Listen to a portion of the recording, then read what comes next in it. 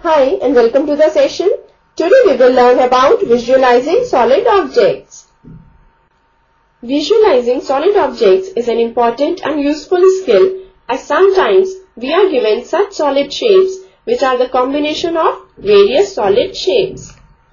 And when we see such shapes from the front, we may not be able to see the hidden parts. For example, here this box is formed by joining three cuboids. By visualizing solid objects, we can find the measurements of the given solids. So here, if we are given that the measurement of each cuboid is 3 centimeters by 1 centimeter by 2 centimeters, then we can easily find out the measurement of the box. Now here, length of each cuboid is 3 centimeters. So this will be 3 centimeters. Again, this will be 3 centimeters. And this will also be 3 centimeters. Thus, the length of this whole box will be 3 centimeters plus 3 centimeters plus 3 centimeters, which will be 9 centimeters. Now, breadth of each cuboid is 1 centimeter. So, this will be 1 centimeter, which will be same for the box also. So, the breadth of the box is 1 centimeter. And the height of each cuboid is 2 centimeters. So, here, this height is 2 centimeters. That means the height of the box will also be 2 centimeters. Thus, the measurement of the box will be 9 centimeters by 1 centimeter by 2 centimeters. Thus, here we were able to find the measurements of the box only by visualizing this given solid object. Now our next topic is viewing different sections of a solid. One way to view an object is by cutting or slicing. Suppose we have a cylindrical pipe.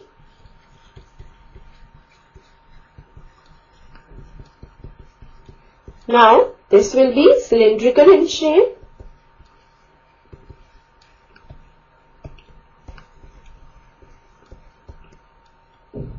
Now this cylindrical pipe will have circular ends on both the sides.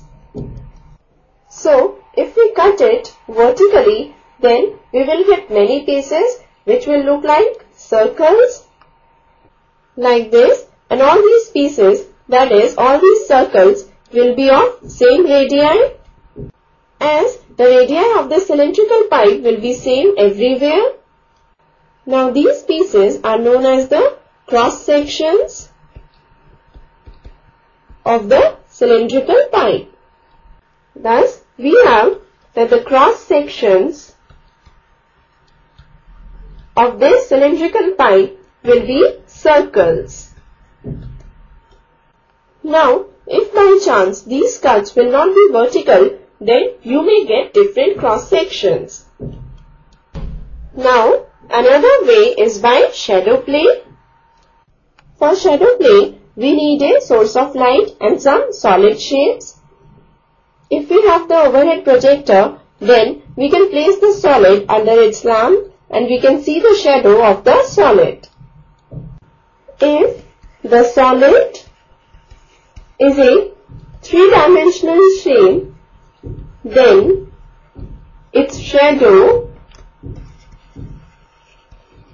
will be a two-dimensional shape. For example, if we place a cube under the lamp, then its shadow will be a square. The shadow of a sphere, say an orange or a ball, will be a circle. Now, if we have an ice cream cone, then the shadow of the cone will be a triangle.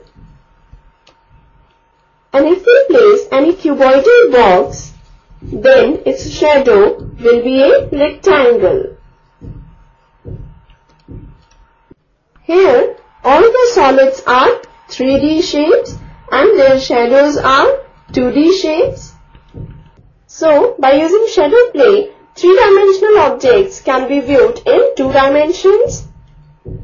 And now, a third way is by looking at an object from certain angles to get different views.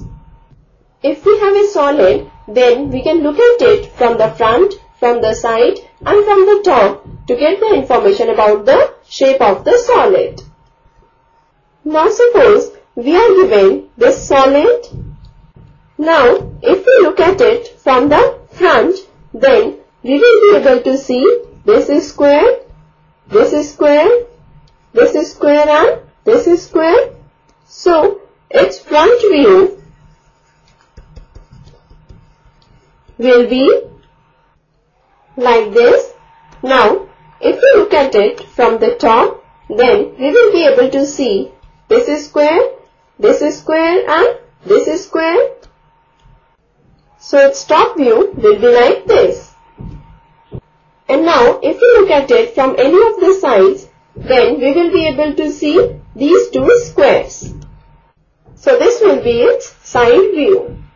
Thus, after gathering all this information, we can say that this figure has been formed by joining 4 cubes. So now you have learned 3 ways of looking at a 3-dimensional object. This will help you a lot in your day-to-day life. With this, we finish this session. Hope you must have enjoyed it. Goodbye, take care and have a nice day.